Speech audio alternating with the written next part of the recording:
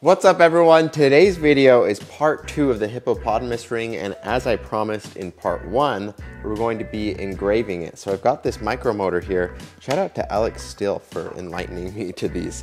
I've got some engraving bits and this micromotor. This is going to make the job way easier than if I just had like a standard Dremel to work with. And then I've got a whole story that I want to engrave on it. I wanted to pick a theme that would match the theme of the actual ring itself, and I wanted to have a story that was kind of cool enough to make it worth engraving. So the story I picked is actually the Egyptian Hall of Two Truths story. It's the very common Egyptian afterlife story, and what I've done is I've broken the entire story down into just 6 symbols that I think I could engrave. I tried to simplify it as much as possible here. So the first symbol, that's where it starts out with, it's a skull. That is to represent that the individual has died and that they are now in the Hall of Two Truths, which is the name of the story, and that's where they go to be judged. And then the next symbol that I'm going to engrave is an eye, and that is to represent Anubis, and he is your companion. He is leading you to this scale, and at the scale you getting your heart weighed against an ostrich feather to determine if you are worthy of passing on into the field of reeds or if your soul is going to be destroyed. And then the next one up, that is the scale that I just referenced earlier. On the scale you've got your heart on one side as well as the ostrich feather. The heart, you'll notice, is the Egyptian symbol for the heart. It's not like the emoji shaped heart, and it's not an anatomical looking heart. It's that Egyptian symbol for it. I thought that would be fitting. And then the feather, that's just a straightforward looking feather. And then the next symbol that I chose is kind of the most significant one in my opinion, based on the fact that we're using a hippo tooth, and that is going to be a hippo. And the reason for that is because Amit, who is actually a combination of several different animals, a hippo being part of it, for the sake of simplicity, I simplified it to just the hippo. And what he does is after the scale is weighed, and if your heart is heavier than the feather, meaning that your heart is heavy with guilt and bad conscience, then he is going to devour your heart and you're destroyed instantly and you're gone. So it's really hardcore, really intense. But if your heart is lighter than the feather, then you're going to be able to proceed to the afterlife. And that's where the next symbols come into play, where you've got Osiris, who is the king of the underworld. He is on a throne. And so to symbolize that, I've got a crown symbol for that. And then the last and final symbol is the lotus leaf. And that is symbolic of the field of reeds, which is where you'll go in the afterlife if your heart is pure. I wanted you guys to be able to understand what's going on here because I put a lot of time and effort into the whole story and backstory of it all, and I want it to make a lot more sense to you guys. So there's an explanation of it all. I'm really excited to go ahead and get engraving. I think it's going to look really cool. And then last but not least, I know I said this in part 1, but I wanted to reiterate this because I think it's very important. This hippo tooth was both legally and ethically sourced. What we're going to do now, if you missed part 1, and we're going to show just a really fast montage of the first part of this video to catch all of you guys up to speed. If you've already seen part 1, you can skip to this point in the timeline and it'll just get you right into the engraving.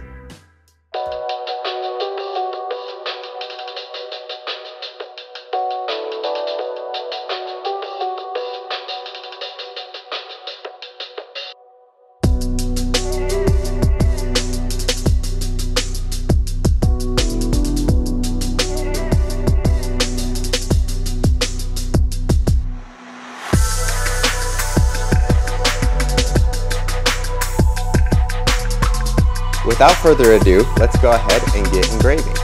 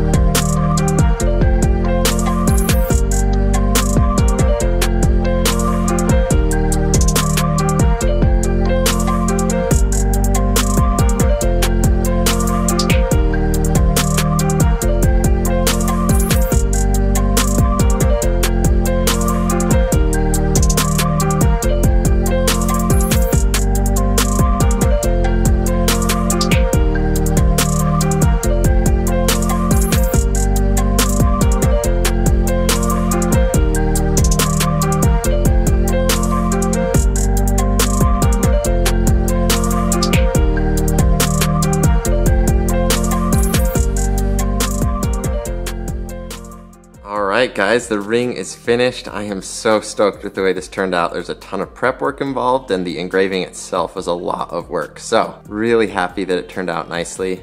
Let's just go over the story one last time real quick. So, you've got the skull representing the fact that you have died. You're in the Hall of Two Truths. You are then escorted to the scale. You've got the ostrich feather on the one side, the heart on the other. Look how teeny that heart symbol was. I was able to make it look pretty nice actually. And if your heart is heavier than the feather, meaning you have a guilty conscience, it'll be eaten by the hippo. If it's not, you'll be granted into the kingdom of Osiris. So there's the crown there. I even put a little snake on the crown. And the lotus blossom to represent Osiris's kingdom. So that's the video. I really hope you guys enjoyed it. This was a fun one. Really like the story that this ring has behind it. And just all the hours and effort I put into it, I think really paid off. So if you enjoyed the video, be sure to subscribe. You can like the video, leave feedback in the comments. Thank you so much for watching, and I'll see you all next week.